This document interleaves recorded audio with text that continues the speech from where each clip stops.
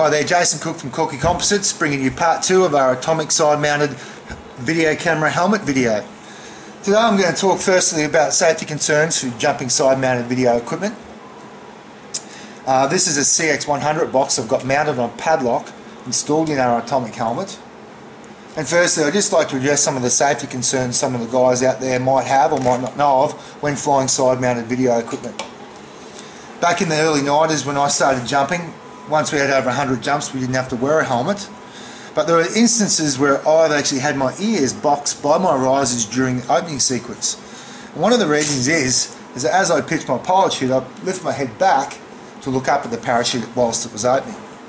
So one of the concerns we have when side-mounted video equipment, if you have a look on the side profile here, you imagine my 3-ring release system sits on my shoulder here, with my head nice and straight.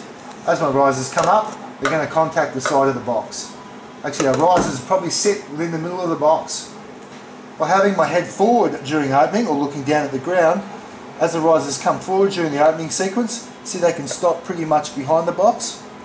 But if I tilt my head back during the opening sequence, there's more of a chance of the risers contacting the box, or alternatively getting in front of the box, and once tension comes on your parachute lines and on your risers and they tighten up, there's a good chance it can come back and contact the front of your box, or alternatively the front of your video camera. And there's been numerous instances of camera flyers out there who've lost their lenses off the front of their video cameras because of that instance. So, why do we design the products that we do? The good thing about the technology today, cameras are very small in size, they're very light in weight. If we do want to jump multiple camera configurations, we can put one model on the side, being the video camera, we can put the still camera on top. The only other concern is the width of the box. And I've got fairly broad shoulders, so the way my rig is cut, the yoke is very wide, my 3 rings tend to sit wider on my shoulder. These days with articulated harnesses, you can do your chest straps up and it really doesn't pull the rig in on your shoulders. They're a lot more comfortable. The thing is, what we look at is the width of the box, or specifically the width of the camera. Some of the other design concerns that we've had to face is the installation of the HyperD Pro. The HyperD Pro is a revolutionary product that has allowed us to easily remote control the camera using a button on the side like this one here.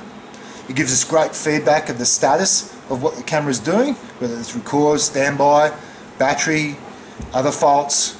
There are some great features of the Hypo. We've got the photo feature, you can actually take stills off these new cameras. The only big concern for us as a designer is that the plug is approximately 13mm or half an inch in width that protrudes out the side of the video camera. So with this CX100 105 box, we've actually incorporated the plug within the box. The downside is the box has gotten wider. I do have a cage here for a CX100. If you notice there, you're probably talking about 10mm or 3/8 of an inch difference in width from the cage, which is designed to wrap around the camera, to the box, which is designed to incorporate the HyperD Pro. The only real issues we got then with the HyperD Pro is getting the plug into the side of the camera. So in the CX100 case, very, very easy. We've designed the box to fit the plug inside. We can route the cable through the padlock, go inside. You can easily install the plug into the side of the camera before you install it in the box. It's a great option. What we've decided to do with the newer cameras was decide to hang the expense of a thicker box, hopefully by increasing the safety concerns of the equipment that we're using. We decided to build a smaller box. This is a box for a 110, and the cage is also roughly the same size as the 110. So the only real issue we've got then is basically installing the HyperD Pro plug and what to do with it.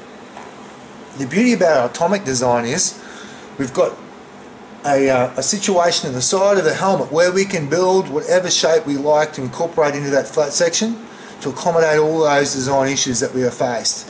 Hence we're designed to build the rotoplate. So the rotoplate has the same functionality as far as rotational control of the camera as the padlock. It's very easy to remove, 4 screws, and the nylock nuts are captive, meaning that you won't lose them.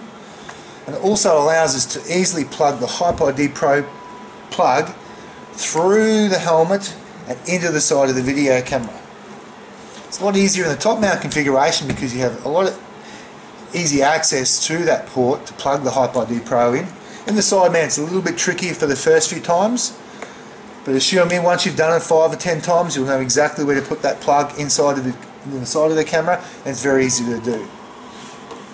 Same goes for our cage. This is our CX150 cage mounted on the side of our Rido plate built into the side of our Atomic. And if you notice the hole there, basically if I pull the liner of the helmet back, you can see my finger come through the hole.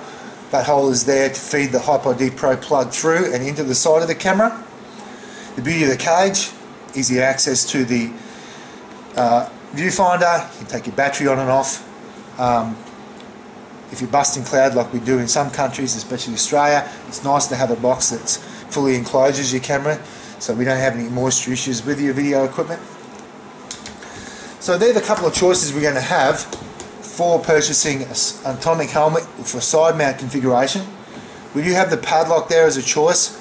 If you're not going to use a HyperID Pro, or if you're going to use the HyperID Pro with the CX100 or CX105, the padlock would be my choice of side mounts because it's ease of ejection from the helmet. If I was going to use the CX150 or the 110 cameras, I would be running with the Rido plate. Same functionality, a little bit less expensive, very easy to install your camera and take your box on and off the video helmet. So look, there's some options for all the latest video cameras that are available and some of the thoughts behind the design that goes into building our products. If you do have any questions regarding the Rido plate or padlock or side mounting any kind of box or L bracket or cage onto any of our helmets, please drop us an email. We're always willing to hear from you guys and offer you some advice where we can. Thanks very much.